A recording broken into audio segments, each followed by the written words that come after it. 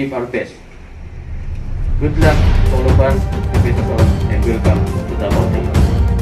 These troops are composite personnel from Davao Oriental,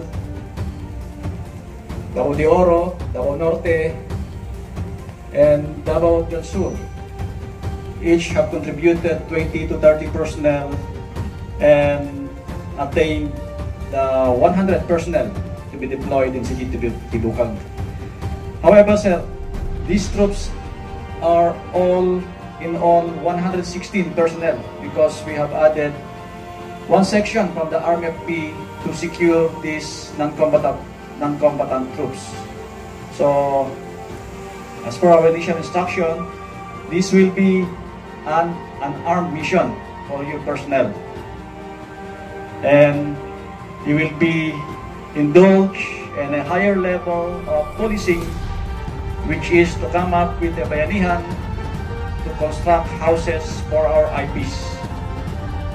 This is community engagement to bridge the gap of the community with the police and the government.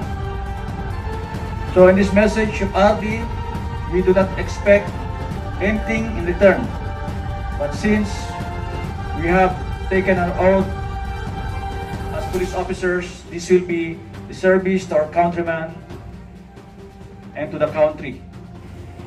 Allow me first to extend my profound gratitude to the DNPPO for your all-out support to the undertakings of the provincial government.